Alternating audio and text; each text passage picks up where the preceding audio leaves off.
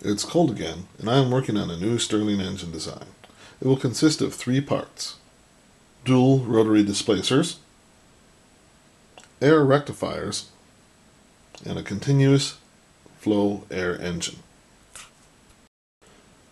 For the displacers, having more than one displacer has the obvious benefit of supplying more power and offsetting the unbalanced load with each other.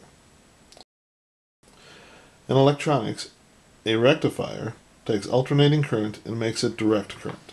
I made an air version of this to allow my bellow to run my air engines. This will be very similar to that device. At this point, I have not decided if each displacer will have one or if there will be a central rectifier they all feed into. It could be a combination of the two.